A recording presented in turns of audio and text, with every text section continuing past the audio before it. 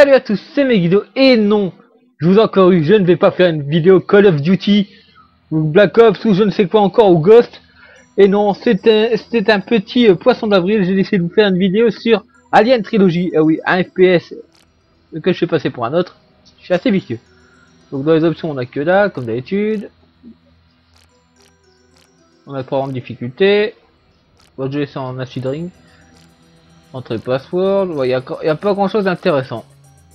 Bon, on va sortir et on va démarrer tout de suite. Et oui, je vais vous faire la petite blague que je vous avais fait l'an dernier. Rappelez-vous, je vous avais fait passer Doom pour Call of Duty Black Ops, il me semblait, cette année. Donc je vous fais passer le Alien Trilogy pour Call of Duty Ghost. Je suis un petit vicieux. Hein. Voilà, on va y aller. Donc c'est un des rares FPS que j'ai. Enfin, ceci est un des rares FPS que j'aime bien. Parce que comme je vous ai dit, moi j'adore, c'est les vieux FPS. Les vieux trucs bien rétro. Il y a un facehugger dans le coin là, je crois. Il est où? Et avant ça aussi. Il y a un petit point, il est où? Je vois un point sur la radar mais je vois pas la bestiole. Peut pas se baisser. Ah, ça fait un bail que j'ai pas joué. Bon, on est sur PlayStation 1 pour ceux qui voudraient savoir. Et moi à la base le jeu je le cherchais surtout sur Saturn. Et puis pour moi ça c'est un des meilleurs jeux Alien avec le crossover Alien vs Predator sur arcade. Je sais plus si on peut faire des go... Non. Je pensais qu'on pouvait faire dégommer ça, mais non. Il y en a un qui est pas loin. Où est-ce qu'il est ça? C'est bien, on a un radar qui nous a dit où aller. C'est pas une pousse là? Non. Enfin, qui nous a dit coup sur les ennemis. On peut pas ouvrir la porte là non plus. Je suis déjà paumé, cool, super.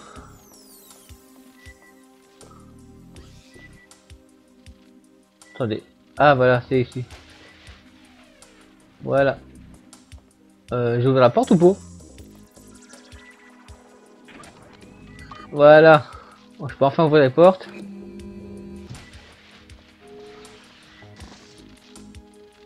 Encore un facehugger. Bon, le jeu reprend la trilogie, vous l'aurez compris à son titre, et ça reprend les 3 films de base. Bien que pour moi personnellement, il aurait fallu qu'il n'y en ait que 3. Ouais, parce que la licence est partie en couille après le 3, c'est-à-dire entre le 4, où on a commencé à avoir des aliens là pour Nawak, et ouais, je peux changer d'arme? Sur quel touche on change d'arme? Voilà. Et après, donc on a les fameux crossovers avec Predator qui étaient vraiment foireux en film.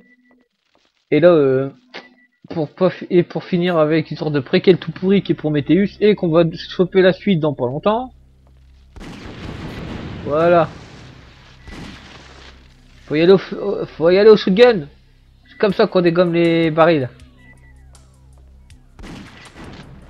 D'ailleurs, j'ai remarqué, il y en a très peu qui ont fait des vidéos sur ça. Ah! Crève, saleté! Sérieux, je crois que à part Hooper, je connais très peu de personnes qui ont fait une vidéo sur ce jeu. Et même je crois que Hooper lui avait fait la version Saturn. D'ailleurs, je crois que le jeu a d'ailleurs une suite qui s'appelait, qui était basée sur le 4ème film et qui était assez pourri, il me semble, l'épisode là. Faudrait que je trouve un de ces 4. Pour la petite histoire, c'est un jeu que j'avais eu dans un autre jeu PlayStation 1. Ah merde, je suis en dégage, saleté! C'est un jeu que j'avais eu dans un lot de jeux PlayStation 1 à 5 €, j'en avais une dizaine.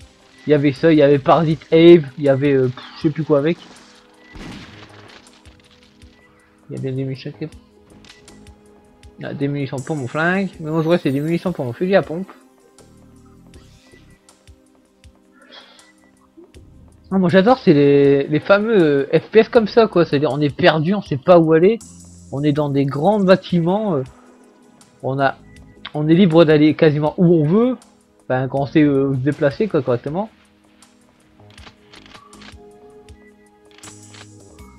Voilà, j'ai rechargé mon fusil à pompe, ça c'est bien. Crève. Et donc ouais, ça c'est les vieux FPS, moi j'adore ça quoi.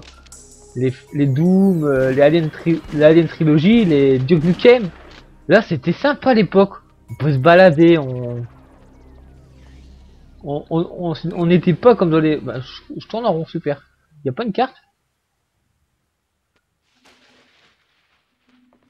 Je regarde, pause, ah voilà. Ouais, d'accord. Un peu foutoir.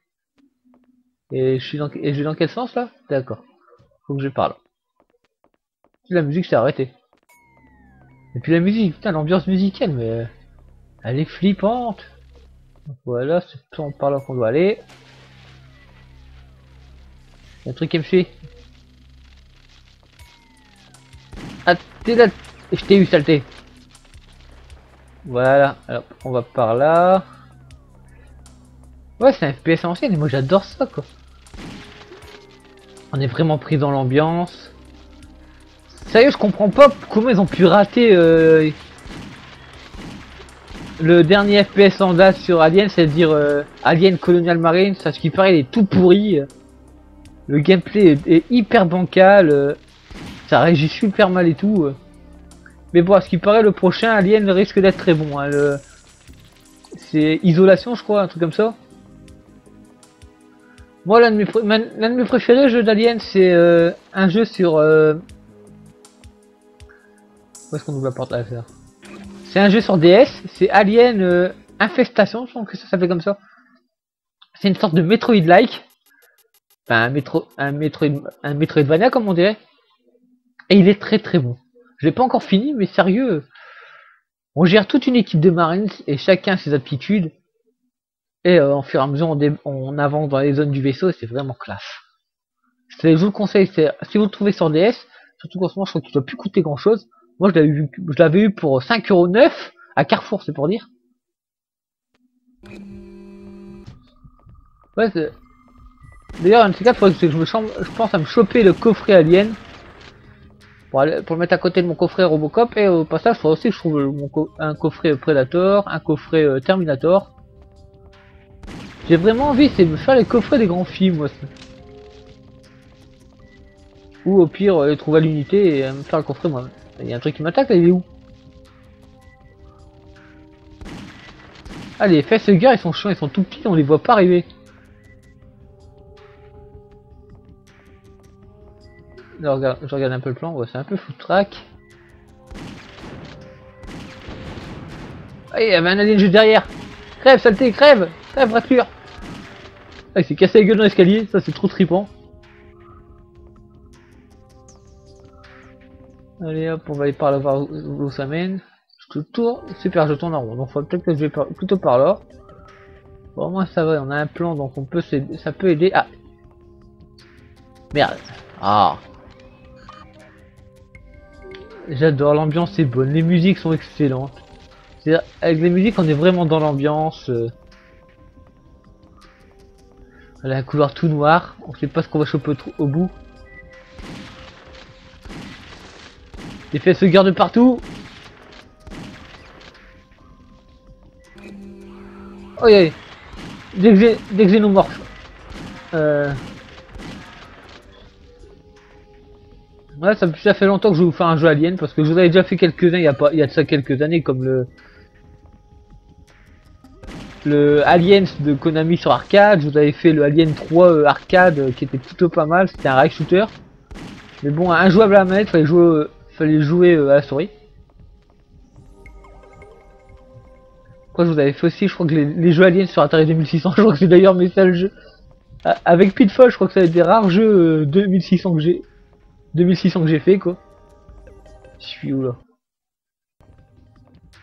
Oh, c'est une salle. C'est une salle pas intéressante. Ah si, il y a un truc à ouvrir là. Ça me dit pas ce que j'ai ouvert. Voilà, donc on va se parer par là. C'est ça qui m'énerve, c'est qu'on a plus ces ambiances là dans les FPS, mais dans les FPS c'est tellement devenu commercial. Ils sont de plus en plus courts pour que les joueurs les finissent de plus en plus vite pour pouvoir acheter l'épisode suivant qui sort 6 mois, 1 an après quoi.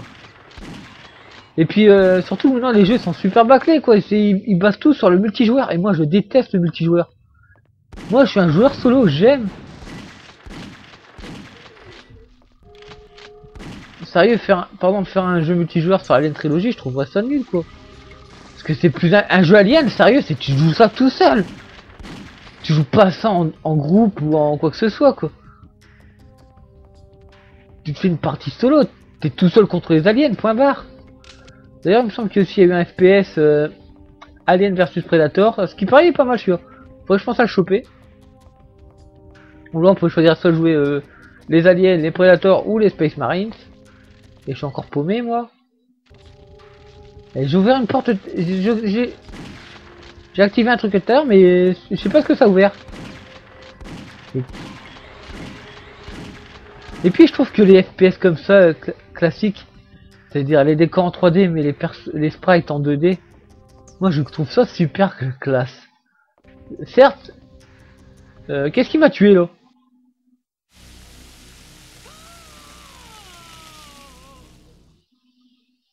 Oh merde, je suis game over.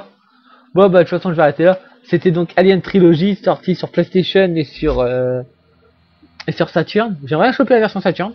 Oui, il y a quelques jeux comme ça que j'aime bien avoir de temps en temps sur plusieurs supports. Et comment dire, ouais, moi c'est la période des FPS que moi j'adore, quoi. C'est les vraiment premiers, ça veut dire Doom, Duke Nukem, Alien Trilogy. Après il y a eu quoi d'autre dans le même genre. Faudrait que je revérifie un peu ce qu'il y avait à l'époque comme jeu. Mais voilà, moi j'adore cette ambiance comme ça en plus. Un jeu Alien, ça se joue tout seul, dans le noir. Je t'ai pas demandé de redémarrer, ça le fait. Donc voilà. Donc on va se quitter là-dessus. Et donc c'était une petite blague pour le 1er avril. Allez, on se quitte là-dessus. Bye, à plus.